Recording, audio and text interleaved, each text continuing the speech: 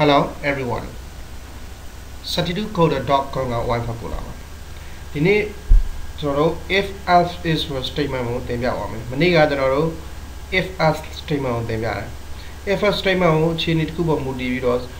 အဖြေကိုဆက်တတ်တယ်မှန်အဖြေတစ်ခုထုတ်ပေးတယ်မမှန်ခဲ့ရင်အခြားအဖြေတစ်ခုထုတ်ပေးတယ်ဒီနေ့တော့ကျွန်တော်တို့ဒီနေ့လဲကျွန်တော်တို့ဒီနေ့သုံးမဲ့ if else if statement ကလည်းအခြေအနေတစ်ခုပေါ်မူတည်ပြီးပဲဆက်တတ်တာပဲဒါပေမဲ့ तू ကစမ်းတက်တဲ့ခါကျရင်တစ်ချိန်နဲ့မစမ်းတက်ဘဲနဲ့အချိန်ချင်းစမ်းတက်တဲ့သဘောပြ။ Okay လက်တွေ့နားလည်အောင်ကြည့်လိုက်ပါ။ Python share ကိုဖွင့်လိုက်မယ်။ Python share ဝင်လာတယ်။ Okay what the heck are you taking so long? Okay get ဒီတော့ကျွန်တော် variable တစ်ခုတက်မှတ်မယ် variable နာမည်ကို name လို့ပေးလိုက်မယ် name ပြီးတော့ assign အလုပ်ခန့်အပ်လိုက်မယ် name က y for color ဆိုတဲ့နာမည်ကိုတူလောင်ထားမယ်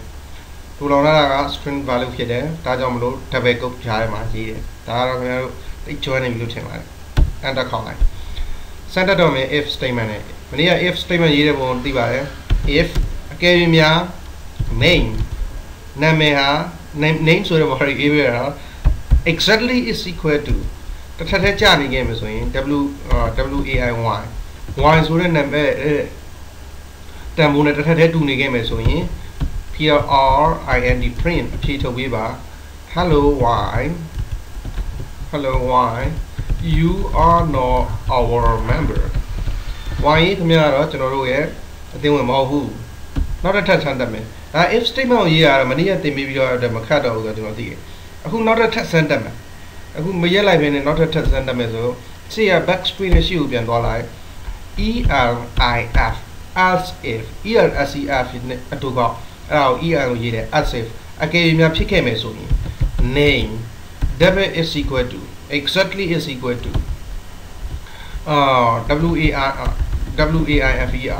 wifer name ဆိုတဲ့ variable က wifer ဆိုတာဖြစ်ခဲ့မယ်ဆိုရင်column enter ခေါက်မယ် print အဖြေထုတ်ပေးပါအဲ့ကြည့်ရတော့ hello wifer sorry we can granted granted you မင်းငါတို့ဆက်ပြီးတော့ဝင်မပြုတ်နိုင်ဘူး so we can granted you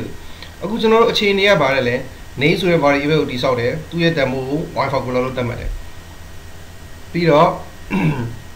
if statement တုံးပြီးတော့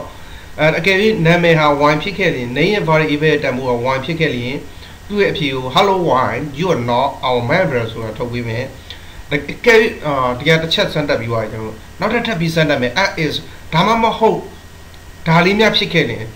အထက်ကဟာမှမဟုတ်ဘဲနဲ့ဒီဟာနောက်ထပ်ဒုတိယစာကြောင်းလေးများဖြစ်ခဲ့တယ်ပေါ့ as is ဒါမှမဟုတ်ဘဲနဲ့အခြားတစ်ခုများဖြစ်ခဲ့တယ်အဲ့အခြားတစ်ခုကဘာလဲ name ဟာ exactly is equal to wifer name ဆိုတဲ့ variable တမို့ wifer နဲ့တူနေခဲ့မယ်ဆိုရင် else is ဖြေကို hello wifer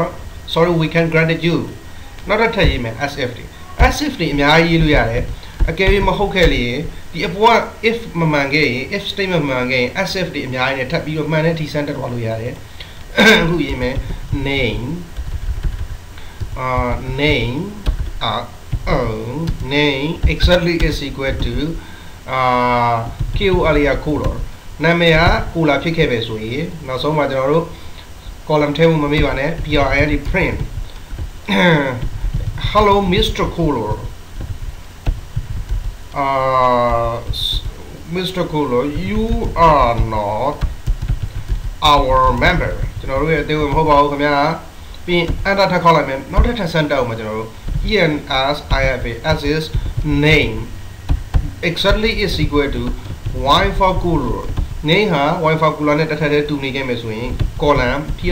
print ထုတ်ပေးမယ် Howdy Mr. Wifer Guru welcome back WEMCOME welcome back okay now ကြရင်နောက်ဆုံးအဆုံးတက်တော့တစ်ခုထည့်မယ် ELSES ဒါတွေအားလုံးမဟုတ်ခဲ့ဘူးဆိုရင်ဒီအောက်ဆုံးအဖြစ် print ထုတ်ပေးမယ်get the heck out of here get enter နှစ်ချက်ခေါက်ချလိုက်မယ် get the heck out of here အကုန်မမှန်ဘူးလေဘာကြောင့်လဲကျွန်တော်ဒီမှာ Wi-Fi cooler ရေးတယ်မှာတော့ WAIFERဒီမှာကျတော့ WAIFER W အကြီးနဲ့ရေးထားတယ်ဒီမှာတူရလို့ထင်ရတယ်မတူဘူးကျွန်တော်တို့ W အသေးနဲ့ရေးထားလို့ဒီမှာ W အကြီးနဲ့ရေးထားတယ်အဲ့ဒါတစ်ချက်တည်းထားမယ် Okay ဘာလို့ get the heck out of here ဆိုတော့ get the heck out of here လို့out of here လို့ ဖြစ်နေ Okay ပြန်ပြောမယ်ကျွန်တော်တို့ name ဆိုတဲ့ variable ကိုသတ်မှတ်တယ်သူ့ရဲ့ demo ကို Wi-Fi cooler လို့ပေးလိုက်တယ် Okay ဒီ Wi-Fi cooler မှာ W အကြီးနဲ့ရေးတာကိုမှတ်ထားပါပြီးရင်ကျွန်တော် if နဲ့စမ်းတတ်တယ်အကယ်၍ name ဆိုတဲ့ variable ရဲ့ demo က y ဖြစ်ခဲ့မယ်ဆိုရင်ကျွန်တော်တို့ hello why you are not our member ဆိုတဲ့အဖြေကိုထုတ်ပေးမယ် as is ဒါမှမဟုတ်ပဲ as it ဒါမှမဟုတ်ပဲ name ဆိုတဲ့ variable ရဲ့ demo က Wi-Fi ဖြစ်နေခဲ့မယ်ဆိုရင်ကျွန်တော်တို့ကဒီမှာဒီစာကြောင့် hello Wi-Fi sorry we can't grant it you as if ကိုတုံးလိုက်တာကျွန်တော်တို့ဟာဒီ if statement တော့မှာ as if ဒီအများကြီးလိုက်လို့ရတယ်အခုကျွန်တော်ဘယ်နှခုလိုက်ထားတော့3ခုပဲလိုက်ပြတာလေ10ခုလဲလိုက်လို့ရတယ်အခု100လဲလိုက်လို့ရတယ်ကျွန်တော်တို့မှန်မချင်းစမ်းသပ်သွားလို့ရတယ်အခြေအနေအားလုံးကိုမူတည်ပြီး Okay နောက်ပြီးတော့ as if ဒါမှမဟုတ်ခဲ့ပဲနဲ့ဟာဒီ name ရဲ့တန်ဖိုးကကိုလာများဖြစ်နေခဲ့မယ်ဆိုရင်ကျွန်တော်တို့အဖြေပြန်ထုတ်တယ်နောက်ဆုံးအပိတ်မှာကျတော့ကျွန်တော်တို့အပေါ်ဟာတွေတစ်ခုမှမမှန်ခဲ့ဘူးဆိုရင်ထုတ်ပေးဖို့အဖြေတစ်ခုလိုတယ်အဲ့တော့ကြောင့် as as တုံးပြီးတော့အဖြေထုတ်လိုက်တယ် get the heck out of here အောက်ကိုကျွန်တော်အားနဲ့ရေးမိတယ်တီနဲ့ရေးရမှာ Okay နော်အဲ့တော့ကျွန်တော်တရားပြောချင်တာif statement သုံးတယ်မနေ့ကကျွန်တော်တို့ if ရဲ့ as ရဲ့နှစ်ခုပဲသုံးခဲ့တယ်အခုက if ရဲ့ as if ရဲ့ as ရဲ့သုံးခုသုံးလာတယ်သုံးခုသုံးတဲ့အတားချက်ကဘာလဲဆိုတော့အခြေအနေကိုအချိန်ချင်းစမ်းတက်လို့ရတယ်စမ်းတက်လို့တဲ့အခါမှာ as if ကိုသုံးပြီးစမ်းတက်မယ်ကျွန်တော်နောက်တစ်ခေါက်ထပ်ပြီးတော့အားလုံးကိုရှင်းပြမယ်အစကနေပြီးတော့ hello okay အစပြန်စမယ်ကျွန်တော်တို့နောက်အခုစစချင်း variable တစ်ခုတည်ဆောက်မယ် variable နာမည်ကိုကျွန်တော်တို့က name ကိုပေးလိုက်မယ် name is equal to WAIFER Wi-Fi cooler လို့ပေးလိုက်မယ် W အကြီးနဲ့ရေးတယ်LAR Wi-Fi cooler လို့ပေးလိုက်မယ်ပြီးရင် if statement တစ်ခုကိုစတင်တည်ဆောက်မယ် if statement ကိုတည်ဆောက်ပြီးတော့ name ဆို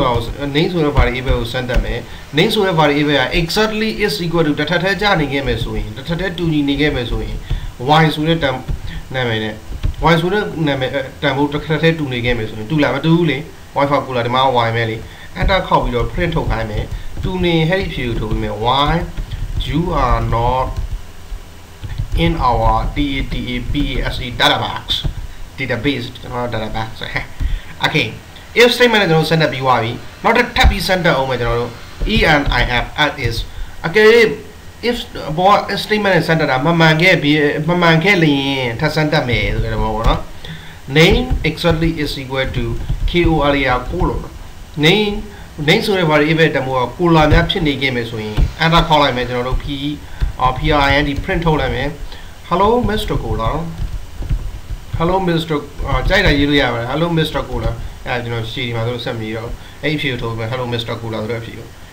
အဲ့ဒါမှမမှန်လေးဆိုကျွန်တော်ထပ်စမ်းတက်အောင်မယ် as if ကြိုက်တယ်လို့စမ်းလို့ရတယ် as if တွေရေးပြီးတော့ဒါပေမဲ့သူ as if ကိုမရေးခင်တော့ if statement တခုအပေါ်ဆုံးမှာပါရမယ်ဒါလေးတခုတော့ပါရမယ် as if ကြီးနဲ့စလို့မရအောင်เนาะ okay name ဆိုတဲ့ variable definitely is equal to cola okay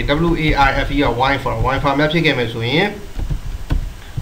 print အဖြေထုတ်ပေးမယ် hello mr Wi-Fi okay ပြီးရင်အဲ့ဒါခေါက်ချလိုက်မယ်နောက်ထပ် active statement သွားအောင်မလားသွားလို့ရတယ်မသွားတော့ကျွန်တော်တို့သွားရင်တော့သွားလို့ရတယ်မိတ်ဆွေတို့ကစတင်လေ့ကျင့်တဲ့လူတွေအနေနဲ့ if statement တစ်ခုကိုအရင်ရေးပြီးတာနဲ့ active statement တွေအများကြီးရေးကြည့်ပြီးတော့လေ့ကျင့်ပါကျွန်တော်ကတော့သင်ခန်းစာဖြစ်တဲ့အတွက်ကြောင့်အများကြီးမရေးတော့ဘူး okay ပိတ်လိုက်တော့မယ်နောက်ဆုံးအပိတ်မှာတစ်ခုပါမယ်ပါလဲ as statement ELSES အပေါ်ကအခြေအနေတွေအားလုံးမမှန်ခဲ့ရင်ထုတ်ပေးမဲ့အဖြေဆိုပြီးတော့ကျွန်တော်တို့ဟို switch statement ကိုသင်တဲ့အခါမှာ oh sorry ရောပါကြာပါတယ်ရောပါ sorry okay as အပေါ်ကအခြေအနေအားလုံးမမှန်ခဲ့ရင်အဲ့ဒီအဖြေကိုထုတ်ပေးမယ် print ဆိုပြီးတော့ okay hello Wi-Fi cooler what the heck are you where the heck are you ညဘယ်များရောက်နေပါလဲပြီးရင် internet check ခေါက်လိုက် hello one for go what the heck are you နောက်တစ်ခုထပ်လောက်အောင်မယ်ကျွန်တော်တို့အခုကကျွန်တော်တို့MEMB က member ဆိုတဲ့ variable တစ်ခုတည်ဆောက်မယ် member ဆိုတဲ့ variable ကိုကျွန်တော်တို့ကPOLOWAIFE က follow-on လို့ပေးလိုက်မယ်assign တက်မှတ်လိုက်မယ်အလုပ်တက်မှတ်လိုက်မယ်ပြီးရင် if statement ရေးမယ်ဒီကောင်မြန်မြန်လေးသွားမယ် if MEMB က member MEMB က member definitely is equal to POLO follow အဲဆိုရင်အဖြေကိုကျွန်တော်တို့က PIND print hey you are not belong to here okay goodနောက်တစ်ထပ်တော့မယ် as if statement ကိုရေးမယ် if statement ရေးပြီးတော့မှ as if ရေးလို့ရမယ် ENIF as is MEMB a member definitely is equal to WANFE or wifer ဖြေထုတ်ပြီးမယ် PIND print what are you doing here WHD what are you doing here okay နောက်တဲ့ as if statement တစ်ခုထပ်ရေးအောင်မယ်အပေါ်အခြေအနေမှန်မှန်ထပ်ပြီးစမ်းတက်သွားမယ်တော့ပါ member definitely is equal to FE refer okay ဒီမှာကျွန်တော်အဖြေထုတ်မယ် PIND print hey get the heck out of here get the heck out of here he or he hereနောက်တစ်ခုထပ်ရေးအောင်မယ် ENIF is MEMB a member definitely is equal to POLOWAIFE က follow wifer ဒီကောင်မှန်သွားပြီနော် as if တတိယအချိန်စမ်းတက်လိုက်တာ stroke အချိန်စမ်းတက်လိုက်တာမှန်သွားပြီ as if ရတတိယအချိန်ပေါ့ statement တစ်ခုလုံးရဲ့ stroke အချိန်အဲဒါဆိုရင် PIND print ဖြေထုတ်ပေးမယ် Mr. Polo wifer we have been waiting for you sing Daggy SINC sin these CADE Daggy okay sim is AGO go Daggy is စလုံးပေါင်း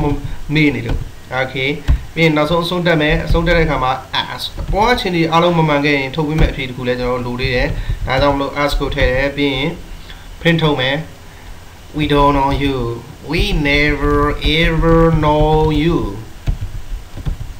and then check out like Mr. Wifer Mr. Polo wifer we have been waiting for you some years ago ဘယ်ဖြေထုတ်ပေးရလဲဟဲ့တတိယဖြေထုတ်ပေးပါဘာကြောင့်လဲတတိယစံတက်တဲ့အချိန်မှာ member ဆိုတဲ့ variable တန်ဖိုးက definitely is equal to polo wifer နဲ့တွားညီနေလို့ okay that's all for now ဒီနေ့တော့ဒီလောက်ပဲဒါပေမဲ့ကျွန်တော်တို့သတိထားရမှာက if statement တော့ကျွန်တော်တို့ if တစ်ခုပဲချိန်နေတစ်ခုပဲစမ်းတက်ပဲတစ်ချိန်ပဲစမ်းတက်ပြီးတော့နောက်ဆုံးအဖြေ s ကိုထုတ်ပေးလိုက်တယ် if နဲ့ s နဲ့နှစ်ခုတွဲလိုက်တယ်တစ်ခုပဲစမ်းတက်တယ်မမှန်ရင် s ဆိုတဲ့ statement ကိုထုတ်ပေးပြီးတော့တခြားအဖြေတစ်ခုထည့်ပေးလိုက်တယ်အခုတော့ if as if it okay sorry what the heck if as if as ဒီ statement မှာကျတော့ကျွန်တော်တို့ကအခြေအနေကိုအချိန်ချင်းစမ်းတက်လို့ရတယ်အဲ့ချိန်ချင်းစမ်းတက်ပြီးမအောင်မြင်မှနောက်ဆုံးကျရင်ကျွန်တော်အဲ့ဒီ as ဆိုတဲ့ statement ကိုသုံးပြီးတော့အားလုံး break လုပ်ပြလိုက်တယ်အဆုံးတက်အဖြေ default value ထည့်ပေးလိုက်တယ်မခက်ပါဘူးလွယ်တယ်တေချာလေးလေ့လာမယ်အစားအနေဆုံးထိဖြည်းဖြည်းချင်းပေါ့တေချာတဘောပေါက်ဖို့လွယ်မပေါက်အောင်ကျွန်တော်မေးပါနော်ကျေးဇူးများတင်ပါတယ်